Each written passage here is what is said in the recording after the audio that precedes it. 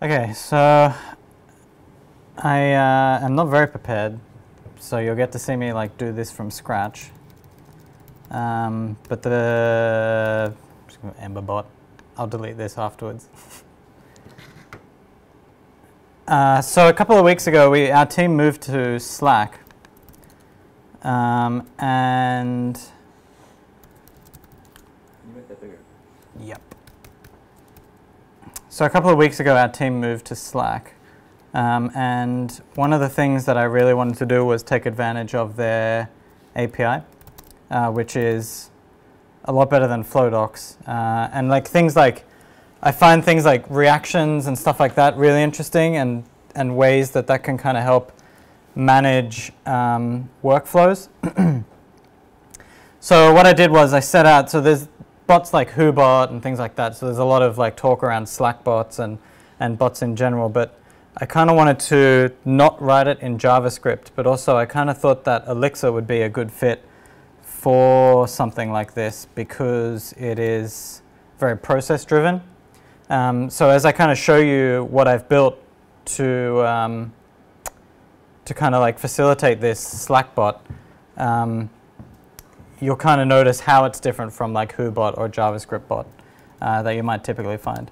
I just need to like pop the keys into my config file. Sorry, I'm a little bit unprepared. Dev, yes. Just ignore the secret tokens. Now I'm going to have to rotate them, aren't I? Because this is recorded. Ah, shit. We'll blur them out in post. Okay, that would be much appreciated. Okay, so why don't we start with Marvin? So Marvin is the framework that allows you to build these kind of bots built in Elixir. Is that large enough? Could you bump it a little bit? Bump it. And drag this out. Okay, so it started like, I can probably tell you even, maybe 4 weeks ago, the 27th of December, 2016. So I started kind of messing around with this idea. And initially what I had was a very simple thing. So I started with like Slack Elixir, which is built by Blake Williams, who works at Thoughtbot. And it's just a really rudimentary kind of basic low-level thing to listen to Slack messages, and then you can like handle them and send messages. And I was like, okay, so how do I take this and then build like a proper thing where you can create like modules that react to different messages, and then they react to a reaction, like someone thumbing up a PR or something like that in the Slack, and then fire off these things in a much more modular way, and like less of having like everything in one file.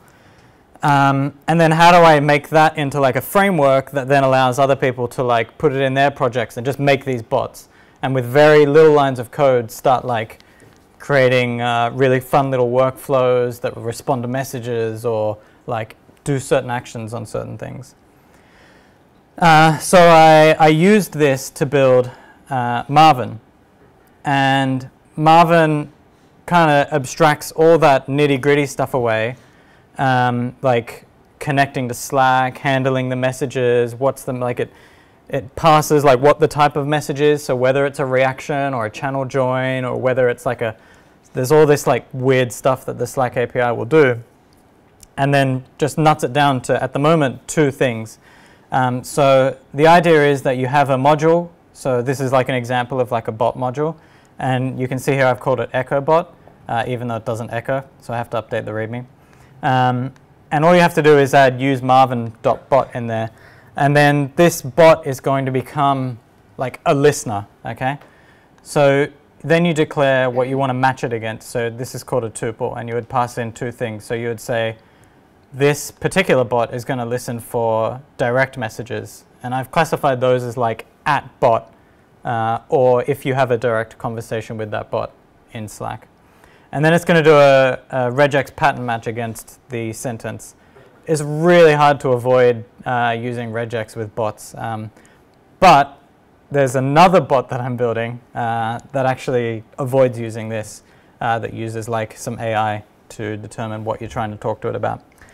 And then all you need to do is declare this method or this function, which is handle message. You get past the message and then like the Slack state.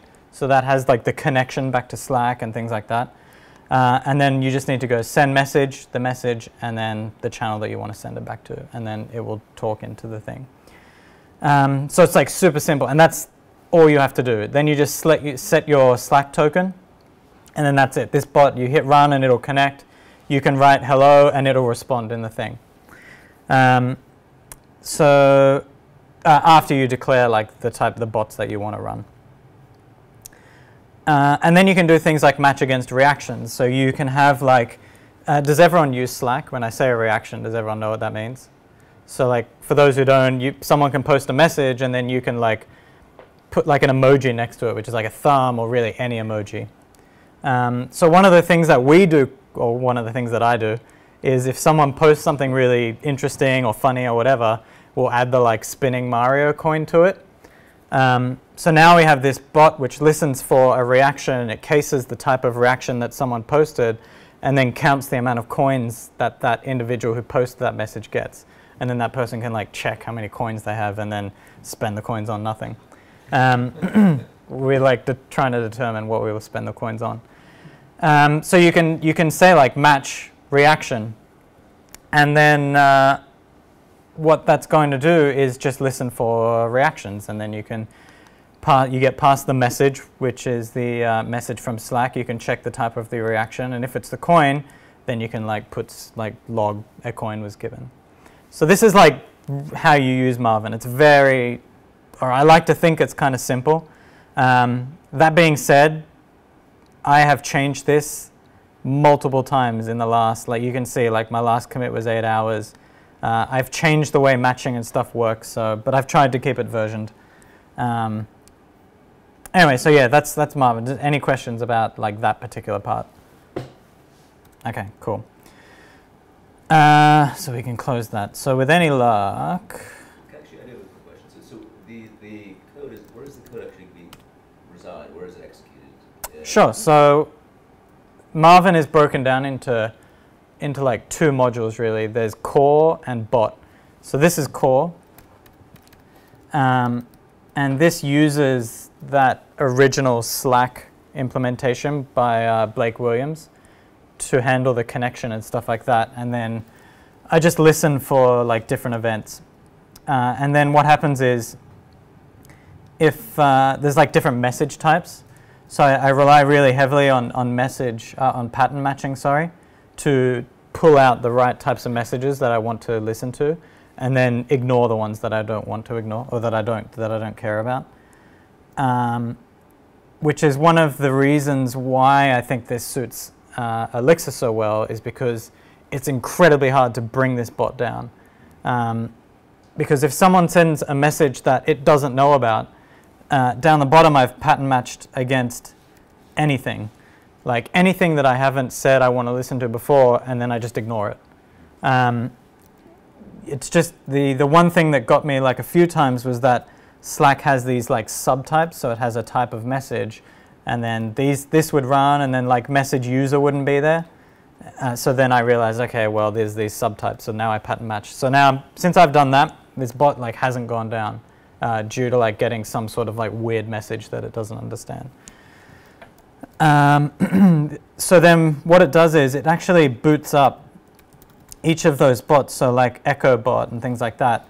It'll actually boot up each of those bots as a separate process, and it'll monitor them.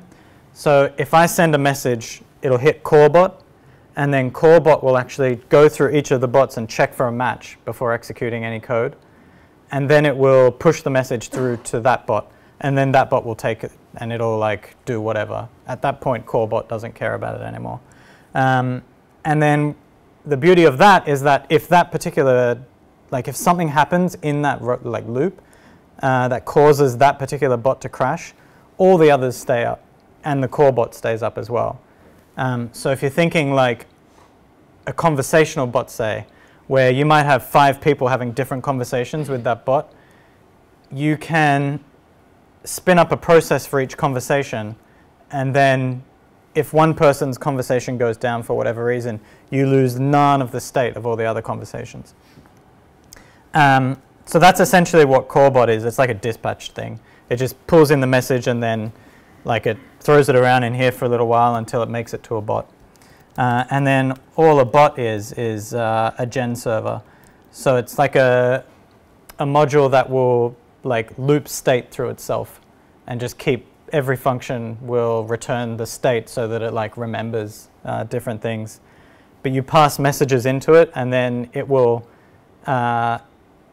do something with that message, and then the message will either return something or it'll just say I have nothing to return to you, and it'll continue. So in this case, we never really return anything to the core bot because there's nothing that we need to return. So you'll see here, this is where the message comes in, and then I cast it to this function here, which then calls handle message on the bot that you implement. So I've abstracted all of that kind of gen server stuff and all that state management away, and I've knotted it down to this like one function, which is handle message, which you would override in your own bot. And even then, I've pattern matched it. So if you forget to do it, it's not going to crash. And in that case, standard for yeah, Elixir? yeah. Curious. Death over the devil, handle message column 2. That is the arity of the Yep. function. Yep. Yep. And the match. So this just means that because if I was to use and then not say that this was overridable, this would actually capture all the messages, and their handle message would never run. So by saying that this is overridable, it means that when they declare this, then mine will be gone. Okay. Yeah. Because it happens to be sooner on the. Yeah, let's yeah, say, yeah, yeah. matching. Yeah. And same with match, because you need to declare a match in order to have the bot listen. So by default, they'll listen to everything. But this is actually broken because it should return a tuple. And then you can do things like macros. So basically, this is how I define those match functions that you saw earlier in EchoBot. So this thing. So at compile time, it will take these two arguments direct, or this one argument, this tuple, and it will generate a function within that bot called isMatch, and it's kind of like, because you have no state, you can't like store that thing like anywhere when you first create that bot. You can't have match that then saves to an instance variable. You have to store that state somewhere, so I've like declared this or created this function to hold on to that for me. So in reality, what will happen is this unquote will actually unquote that, and it's kind of like writing that function by hand. Does that make sense? And then I just like isMatch. So I have to match against the tuple, but also against just the atom, which is the symbol. So there's two there. And you can have these guards as well, right? So I can say match this type when this type is an atom, or I can say match against this one when match pair is a tuple. So then I'm only running those. Anyway, that's like pretty much how Marvin works. So it's quite simple. But then you can have, you can write bots. So if I look at, so the tube status. Let me just boot the bot up.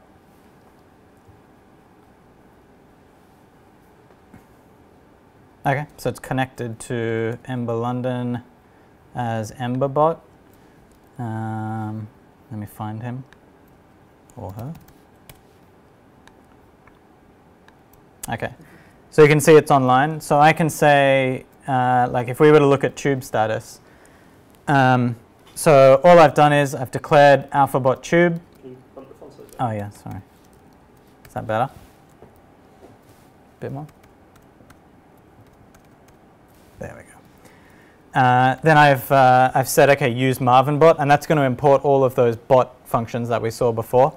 And then I match it against a direct message, and I match it to like a sentence that includes tube status.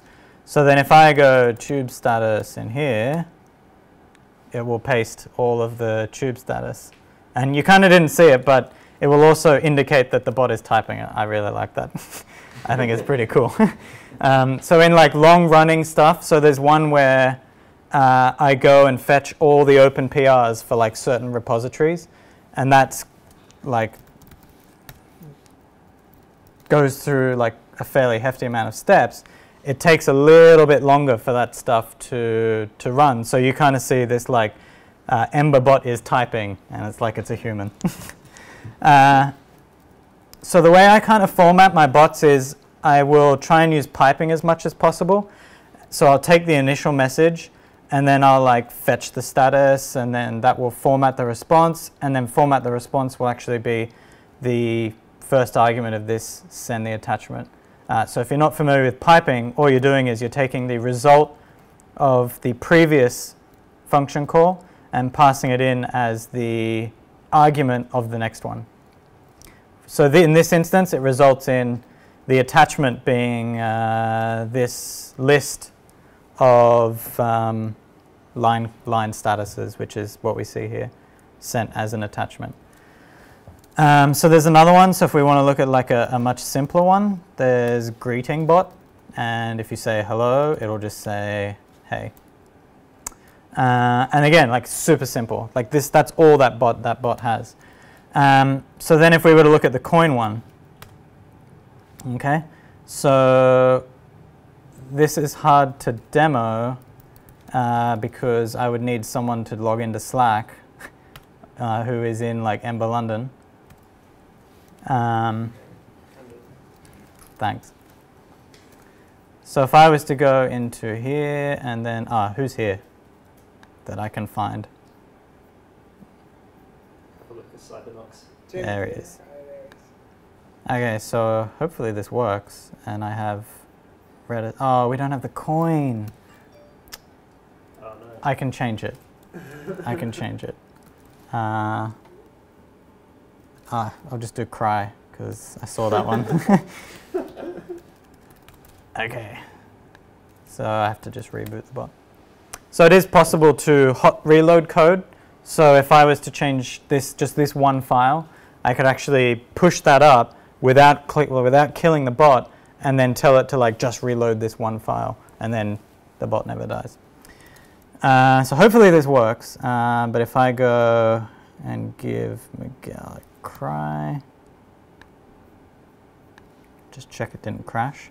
So then if Miguel writes AlphaBot, how many coins do I have? Sorry, EmberBot, how many coins do I have?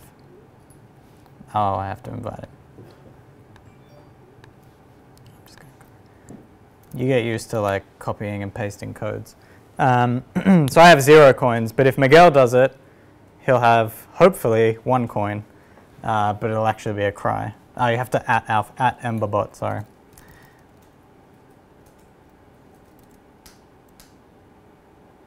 Oh, it has to be a new message. Oh, does it not seem? You're killing me, man. Does it not seem another thing? It does, I just don't respond to it yet. Sure. Yeah, so he has 0 coins. Oh, well. Oh, maybe it's because it didn't match against cry properly. Oh, wait, I didn't change it. What did I do? It wasn't in a channel at that point, was it? Oh, that's if you remove a cry. Places. Okay, okay, I'm with it now. Constant. All right, let me give you another cry. So if you remove the cry, I have -1. Well, let's not test it because that's embarrassing. Try that. Okay, so now if you just copy and paste that. Hey. Oh, well, you have 2. Oh, someone else cried on you. So yeah, I mean, I mean, this is like, so a lot of this stuff at this point is experimentation, but the idea is to take the like uniqueness of Slack and like reactions and all these other integrations that it has, and then kind of work off that. So I can imagine what I'm working on next for Marvin is adding like a router which can accept webhooks. So then when you open a PR on GitHub and you can go like, I need a review, it will hit the bot, which will then post it in the channel, and then if someone adds the eyes emoji to it, it will then allocate them to that PR, which will then post in the thing, hey, Will's going to look at this. And then you can go like, you know, Emberbot, what PRs do I have to review? And then it'll list the PRs and things like that. So I have like big aspirations for Emberbot. When can I read email in Slack? If you pay for Slack, they have an email ingestion service. Really? Yeah. But we all pay, I guess. Or it has to be a certain tier. I think it's like the standard tier. So yeah, Yeah, like totally. yeah, any company that's using that and like more than 5 integrations would have an email ingestion service, which you could hook up today, and we use it. You do. The other thing I would say about like building a bot is that like get ready to talk to your bot a lot, and for it to never talk back to you a lot either. It's quite a lonely life. So one other thing that I'll show off just before, and I'm not going to demo this because I can't guarantee that it will work, is that on another branch, I've actually integrated this bot with wit.ai. So wit.ai is an interesting company. Has anyone heard of Facebook M? Yes. The messaging thing, so you can like ask it anything. So they bought this company, and that's what they turned into Facebook M. So what I've done is, when you ask it a question, it will send that string to wit.ai, which will then determine the intent of that message. So rather than saying like tube status, you can say like, what is the state of the lines at the moment, or what is the state of the tube, or how's the tube looking, and things like that. And it will determine from that you mean tube status. And you can see here like me trying to teach this bot how to like understand the tube status. So you can do all types of things, and then you use that response to match rather than regex. So you send it off to this like service which determines the intent, and then sends back, okay, you actually mean, like it normalizes it, says, okay, it's tube underscore status, and these are the entities. So these is like they wanted the Victoria line or something like that. So I think this is really interesting as well, but it's a lot harder to do conversations and things like that because you kind of have to, I haven't quite worked out how this would look, and then relying on another service is also something that I don't particularly want to do, especially one that's like bought by Facebook. Or Google or any of those. So I'm a bit cautious about building a whole bot that like relies on this type of thing. But I still think it's really interesting, and it was pretty trivial to integrate this into the bot initially. Any questions? I can show more bots. I have heaps. Do you have a bot that swears at you? It'd be easy to make. I could make it right now. Bot that just swears at someone. Yes. That would be amazing. So you can get the bot to message specific people. So in this example, Anyone can trigger it. It just swears at one person. yeah. Sweet. One that's triggered by the Ember frameworks. Yeah. I think you should have that. Just emails me, right? Because I'm not on Slack. As an example, so similar but not swearing.